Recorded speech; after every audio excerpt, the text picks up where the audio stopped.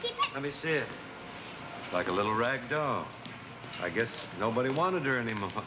Kind of reminds me of the Little Match Girl. Who's the Little Match Girl? Well, she was a girl in a story that Hans Christian Andersen wrote. Tell us this story, Daddy. All right. It was late on a bitterly cold Christmas Eve. The snow was falling, and a poor little girl was wandering out in the dark, cold streets. She was bareheaded and barefoot. She carried a bunch of matches in her apron, and she held a packet of them in her hand. Nobody had bought any of her matches all day long. Nobody had even given her a single penny. And the poor little girl was hungry, and she was cold. She looked a picture of misery. Lights were shining from every window, and there was a most delicious odor of roast turkey in the streets. For it was Christmas Eve, and she couldn't forget that. She found a sheltered laneway, and here she crouched, drawing her feet under her. Oh, but she was colder than ever. Her little hands were almost dead with cold. Oh, one little match would do some good. Should she dare use a match to warm herself? Only one? It burnt with a bright, clear flame, just like a little candle when she held her hand around it. Suddenly, the little girl pictured herself sitting in front of a big stove. There was a splendid fire blazing in it.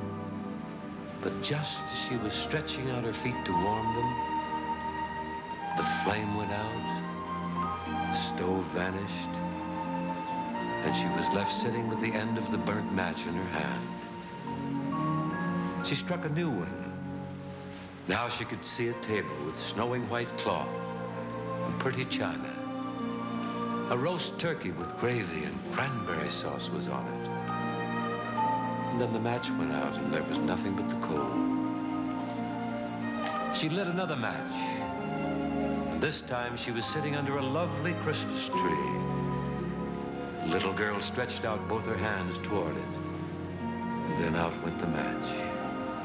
All the Christmas candles on the tree rose higher and higher, till she saw that they were only twinkling stars.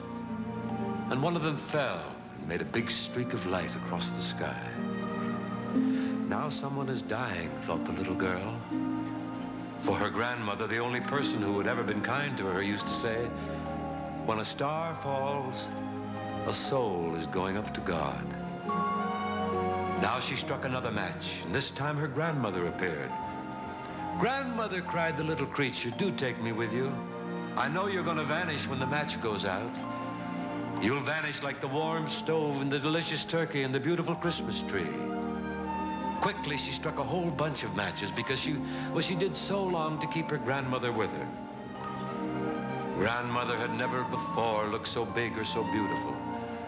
She lifted the little girl up in her arms, and they soared in a halo of light and joy, far, far above the earth, where there was no more cold, no hunger, no pain, for they were with God.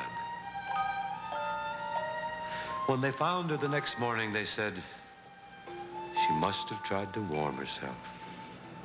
But nobody knew what beautiful visions she had seen, nor in what a halo she had entered with her grandmother upon the glories of Christmas. Oh, it's so sad. Nobody on earth cared. When